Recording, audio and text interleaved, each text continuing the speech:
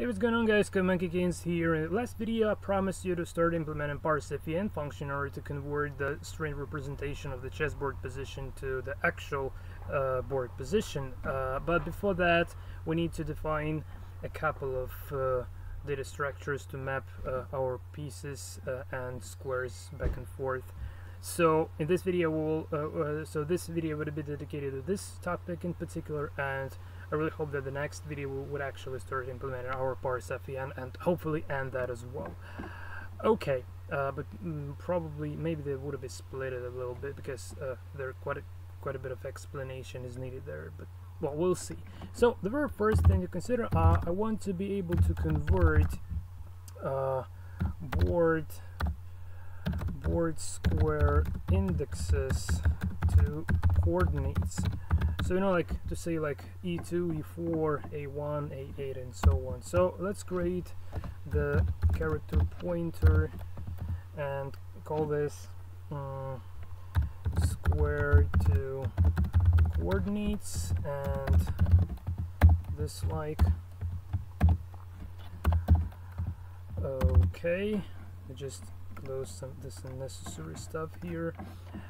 Okay, and just want to open the terminal in the current working directory and want to compile this again, so it still kind of works. And I just want to open my Python interactive shell in order to quickly provide our data here. So this would be like A8 and then like B8 and so on, so until we map every single character, every single square on the board. So let me try to quickly implement this in Python. So we need to loop over the ranks in the reverse order. So 8, 7, 6, 5, 4, 3, 2, 1, and here we say like 4 rank in this list. And now we also want to interact over the files. So A, B, C, D, E, F, G, A, B, C, D, E, F,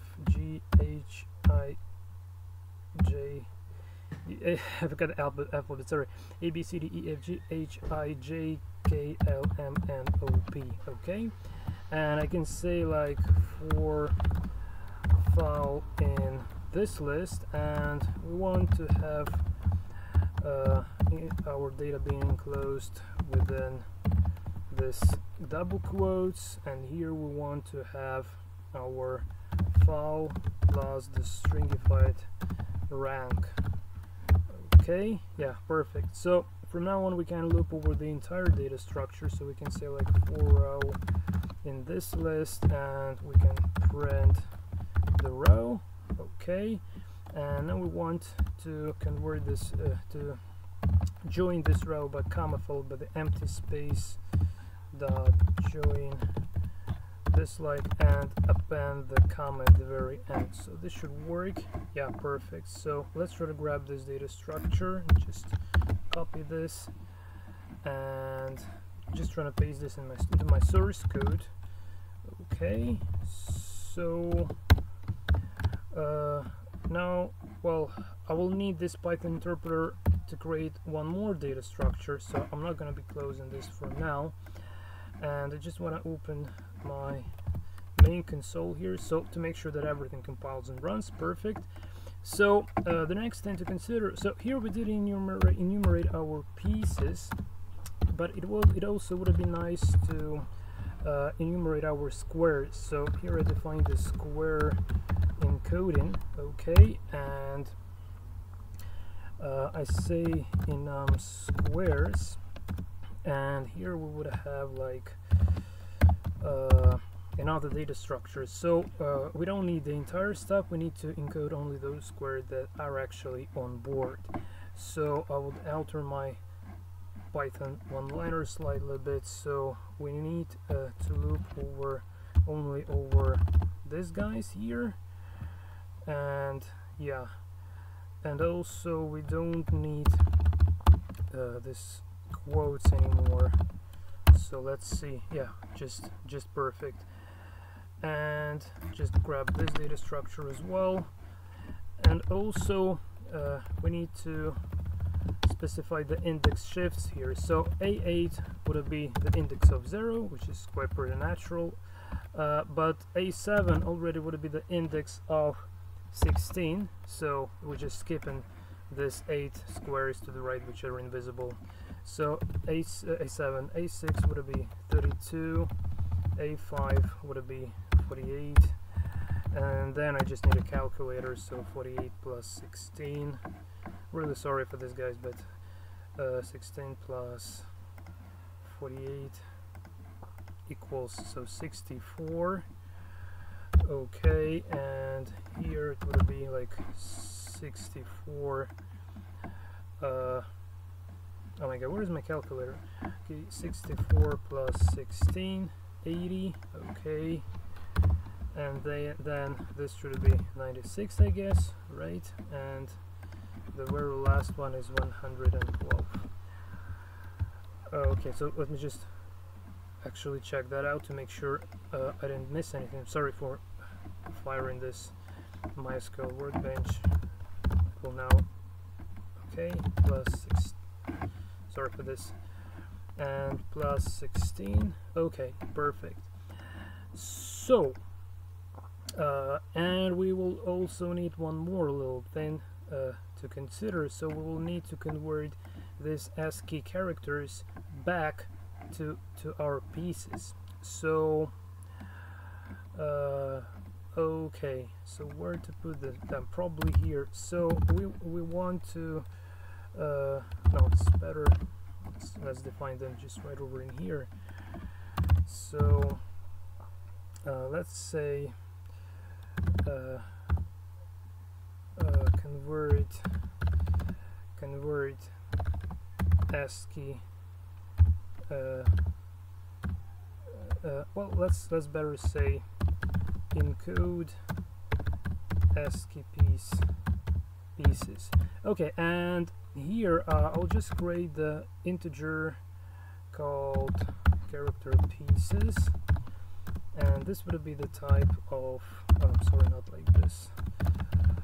This would be the array, and here we can specify, we can use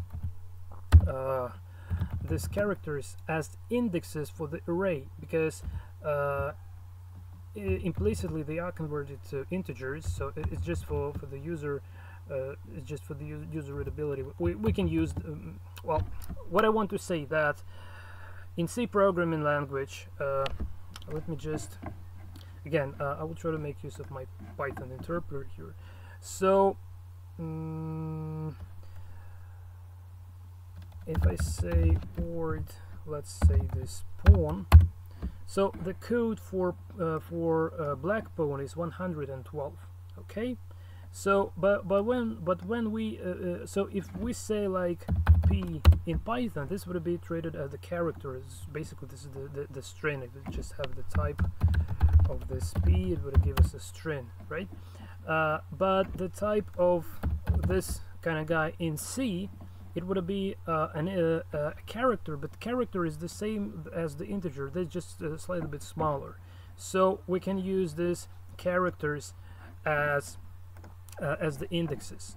So we could have say like 112 equals to actually p, like this. But this is a bit weird, like how to get this number. But we can say simply like p equals to p. But we'll start with the white pieces, and then move to the black pieces. So the knight would be equal to knight, and so let me just try to copy this, paste, and bishop, rook, queen, and king, and here bishop, rook, queen, and king, and literally the same for the black pieces as well. Okay, so when we would be implementing our parseIn function, you will understand how handy this is to have this like shortcuts. That would have been incredibly pleasant to initialize our board basically. So p, knight, bishop, rook, queen, and the king.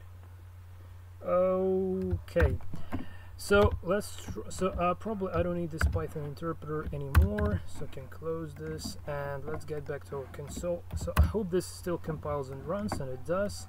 Okay, perfect. And now let's actually try to make some tests.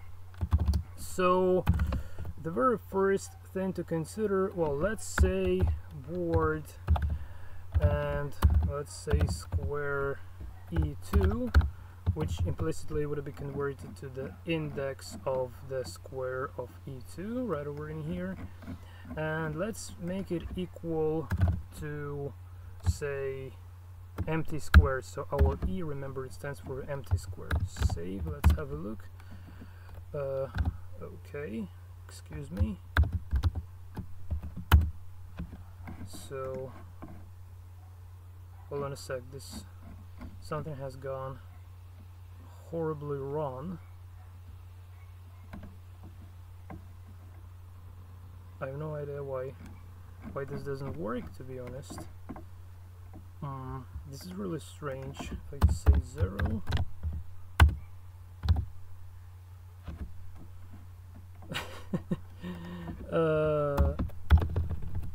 This is a bit tricky. Doesn't respond to. Oh my god, that's because what am I doing, man? That's because I need to first to replace the stuff and then print in the board, obviously. Okay, so let's start like E2 would be empty square. Okay, now we got this this E2 square being empty, and now let's say board E4 would be equal to white pawn. Okay, so now we have this white pawn on the E4, which is quite pretty nice, right? And also we can do the next thing. So say we can print let's print f our square some. Okay, so decimal, I guess, and well, let's say E4. So the decimal number for E4 would be 68, right over in here. And now we can also print another thing here. So let's print the coordinates for so S, and so here we can say like square and coordinates, and here, so how do I call this array? Square to quarts. Okay, so square to quarts, and here I would have E4, and it should print E4 as a string already now at the moment.